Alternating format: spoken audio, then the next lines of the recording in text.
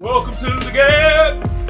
This is G.A.B. They should have never gave you platform.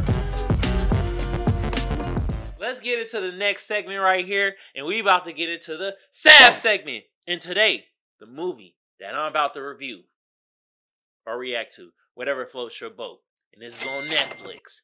I'm about to review You People. Yeah.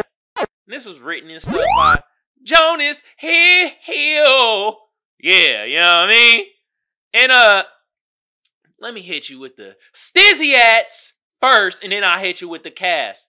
Alright, so the stats was, IMDb gave it a 5.6, and Rotten Tomatoes gave it a 45%, and the people gave it a 72%. And I can't believe I'm about to agree with my bruhs Rotten Tomatoes and IMDb. I can't believe I'm about to agree with y'all. To me, this really wasn't a good movie at all. Now, it had great parts. You feel me? Had like sometimes them Steph Curry half court 3 moments. You feel me? But overall, this really wasn't a good movie. So to the people, y'all gave it a 72%. Which in reality is a C. So, I mean, I guess I agree with y'all too. It ain't really a good outcome. You feel me? This wasn't a really good movie. You feel me? So, frick y'all. I agree with y'all. You feel me? Now, the cast was star-studded. They had one hell of a cast. You feel me? They had, like I said, Jonah Hill, who wrote it. He was Ezra Cohen. They had Eddie Murphy. He was Akbar Muhammad. Then they had Lori London. She was Amiri Muhammad, which was the daughter of Akbar. Then you had Julia Louis Dreyfus. Sorry, Elaine. If your mama call you Elaine, I'ma call you Elaine. And it's Elaine from Seinfeld. You feel me? She played Shelley Cohen, which is the mother of Ezra Cohen. Then you had Nia Long. You feel me? And she was Fatima Muhammad. She was the husband of Akbar Muhammad and the mother of Amir Muhammad. They also had Davy. I said Davy. My bad. David. Don't you He was Arnold Cohen. He was the father of Ezra. And then they had other cast members. They had Sam J. She was Mo. I almost said he. Does she want to be considered he? She? I don't know. I'm gonna say she. Till corrected.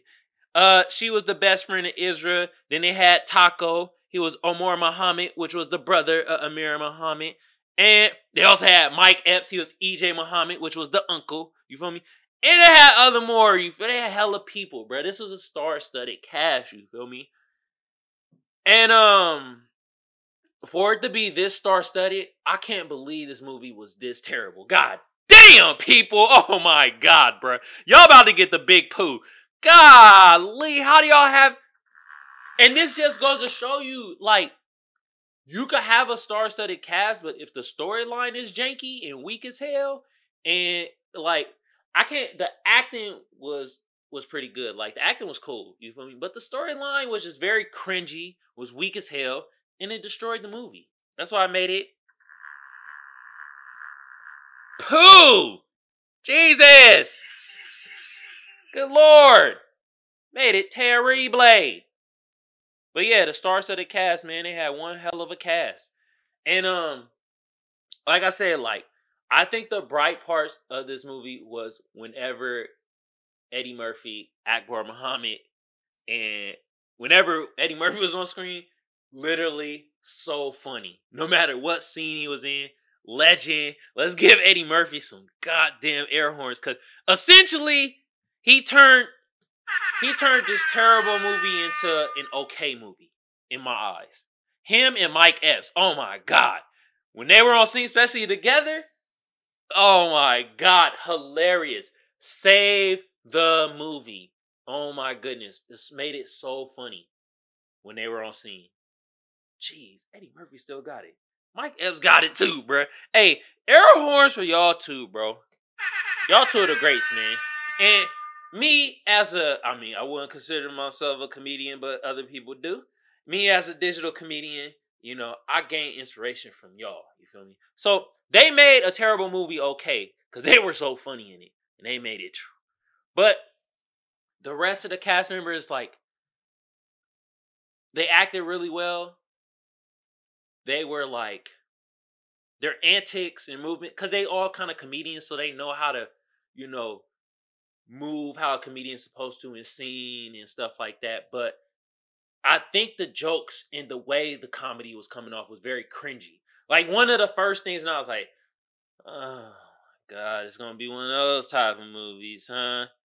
So, Mo, which I said played by Sam J. Mo, is like, Irza has a podcast. Oh, God. Y'all don't have a podcast. Y'all have a show that y'all put on podcast form. All that big ass production y'all had, y'all kept calling it a damn podcast. It was cringy. It was like, oh, everybody's doing a podcast. Oh my God, bruh, I'm tired already. And it was the first 5 minutes in the movie. And Mo says this line right here. Yeah, man, you know, I love my President Obama when we had our President Obama, you feel me? But, you know, Obama was doing coke. And I'm like, what? Jesus Christ. So this is the type of movie we about to get into, okay? And I'm like, why don't y'all talk about, the current president, Joe Biden? He probably more likely doing coke than Obama. You feel me? But we gotta go to Obama doing coke, and you know what I mean? Maybe he was. I don't know. But this was the type of cringy comedy what was coming out of it, and I was just like, oh my God, bro. And basically, the plot of the movie was interracial dating. That's it. That's the plot of the damn movie. Interracial dating. Ezra is dating Amir Muhammad, which she is a Muslim woman. You feel me? You know, played by Lori London. Light-skinned hottie. You know, Ezra is like this white dorky man, but he's all about the culture. And that was cringy too. I was so tired of them saying the culture. And I was so glad when Eddie Murphy character was like, do you mean black culture? I was like, thank you. Because it's not the culture. Because the thing is like, when y'all say shit like that, and it's like, y'all white people, and y'all say, oh, I'm doing it for the culture. I'm doing it for the culture. And it's like, and you just explain basically black culture, and it kind of was sad because they only basically was saying that black culture was music and fashion, literally, like shoes. Like, black people culture is not music and shoes, goddammit. Anything else, it ain't black culture. Music, shoes, and jokes. I'm like, yo, you mother effer. Golly. But yeah, it kept saying the culture, and it's like, no, it's black. You're taking from black culture because you're talking just about black subject matters, really. You feel me? You ain't talking, Jonas Hill, you ain't talking about Elvis. You ain't talking about the Beastie Boys. Huh? You ain't talking about Brett Favre and his wrongdoing. Y'all ain't saying nothing of that. You feel me? No. So I was just talking about like black culture. So that was another thing that was very cringy. What else was cringy was Israel was Jewish. And Akbar Muhammad, you know, Muslim. And it's like black people versus white people, the black people versus Jewish people. And, you know, they having their battle and their coat. And I'm just like, oh, they're at the dinner table and like, they're trying to come together. It's like, oh my God, black people butting with Jewish people. Oh, the Holocaust or slavery, which was worse? Oh my goodness. Dotty lotty dotty dotty. I'm like, oh my God. So cringy, bruh. Oh man. Y'all can win the cringe awards though. Good Lord. Y'all cringy like that big African dude that be bucking like a mug and dancing, and he dancing for chicken in front of white folks and stuff. What's his name? Big Suave? Big Swoove? Big Hoove? I don't give a damn what his name is. Big, you're doing coonery stuff looking like a coon in front of white folks, bro. Cringy. So that was another thing that was cringy. It was a whole like, you know, oh, we have our differences, but we don't use Jewish people and black people that's Muslim, and they butt heads, and it's like, oh God. And another thing was mad cringy was like, and this was played by Molly Gordon, and she was Lisa Cohen. She was the Scissor Isra. I just, cause she's like lesbian, and it's like, oh, here we go, just throw cringiness. Like, yo, it's very like the Velma show, and I'm gonna review that too. And it's like, y'all throwing all these polarized issues from the LGBTQ to the black people going against Jewish people and all this. These polarizing issues, you're just throwing it in our face and you're trying to make it a comical shit. Interracial dating, polarizing issues. It's like, bruh, really? Really? Oh my God, bro. Oh! And this sucks though, because I'm telling you, this was a star-studded cast, and the acting wasn't bad. Like, y'all did y'all think. Acting-wise, it was just a story writing. The jokes. It was cringy. I'm like, oh, God. Really? Like, oh, like her character, LGBTQ. Had to throw that in there, you feel me? Yeah, Sam J. Mo was like LGBTQ, and there was a whole thing where, like, Ezra only black friend is her, the rest of his friends is white and borderline racist. Actually, basically was racist. You feel me? They had like Andrew Schultz played Avi Cohen, which is probably like the cousin or whatever, you know, and they were right wing conservatives. I'm like, God, bro. Why? Like this, all of this was just so cringy. They had the polarizing issues from the left of the left to the right of the right, and just like, good Lord. Cringe-tastic. Jesus. That's why this movie was just okay, because I'm telling you, Eddie Murphy and Mike Epps, when they was on camera together and they were joking, I was laughing my ass off. But when all the rest of them were on, I was like, oh, it's not them, it's the writing. The type of jokes, man. Cringy.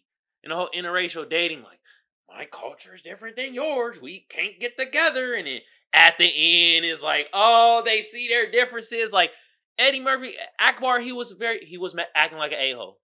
He was. I was like, bro, you're not giving Ezra a chance. But was he really acting like an a-hole? Because Ezra was trying to fake the funk to be cool to her dad instead of being himself. Why can't I see, why it had to be the white dude that's like, quote unquote, hip. He has the latest J's on or the latest Air Max and damn dressed in with the drip. Why can't you be a motherfucker wearing boat shoes? You feel me? You look like a bird that's gonna be on the white boy that's gonna be on a yacht, but you just like black women and you like our black culture. Why couldn't it be like that? You feel me? Like, you had to look like Jones Hill had to look like the bruh appropriating the culture. That's why Mike Epps' joke was so fitting. Called him the white Barry White. Yeah, bruh. You're trying to appropriate. I guess that was another thing that was so cringy. Like, oh, the appropriation of culture. Oh, God. Alright, bro. And basically, at the end, Ezra and Amir, they like the parents of them, you know, Shelly and Akbar, they come together. You know, it's like, yo, my daughter and your son love each other, you know. Let's have them at a wedding. And they had a wedding in the sneaker shop. Like, Oh my God. How come they couldn't have the wedding in like some Jewish spot? What? Like, you feel what I'm saying? Like, well, it's for the culture, the black culture. And it's like, really? Like, y'all should, I mean, they try to tie it together. I don't know. I'm done with this. All right. You people. You people. Yeah. Goddamn. What are y'all doing? Jesus. This is so cringeworthy, man. It was a cringe watch, bro. But hey, man. Shout out to the legends, man. Eddie Murphy and Mike Epps. Y'all get air horns again. Y'all made a terrible movie okay. Good Lord. Wow. Well, anyway, man. That was You People on Netflix. Hey. watch it. Tell me how you feel. Golly.